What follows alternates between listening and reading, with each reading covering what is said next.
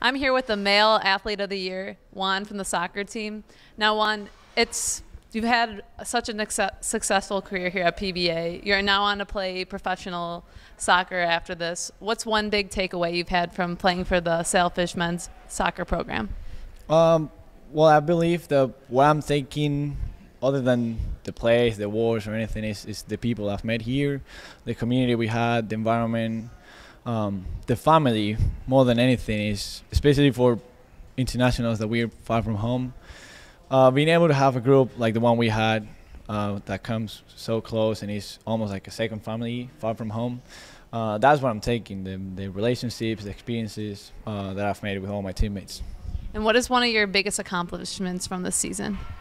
Again, I believe what I always wanted to, and I told all of the guys, is to bring the team closer and have no regrets at the end of the season. More than winning anything, I just wanted to enjoy the experience.